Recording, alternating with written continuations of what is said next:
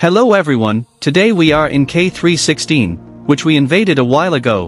We took action to take the king's lands in the castle war to better take our dominance in the kingdom. When we took action, Mutton66 was constantly scouting KL and entering enthusiasm, so I started a rally with NRACC, DNA warriors who took advantage of the fact that my lord was not at home when I started the rally did gangbang to NR, but they did not get what they wanted and the 5 attacking warriors were frustrated, while capturing the Lord of 3 Wars, only 2 warriors preferred to retreat with heavy losses. We will try to avenge the troops we lost by opening a rally to one of the players who entered the enthusiasm.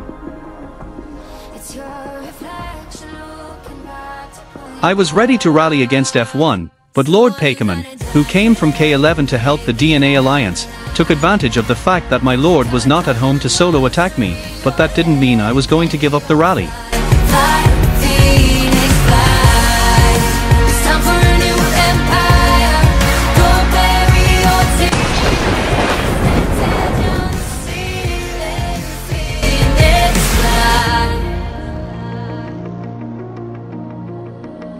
And now you're playing with matches, come out of the ashes underneath you. A million voices in the crowd, they're screaming, stop now. Well, let them swallow the pride, you're turning the tide to true believers. Got them in the palm of your hand. Lord Paykaman attacked with full female synergy and pure cavalry.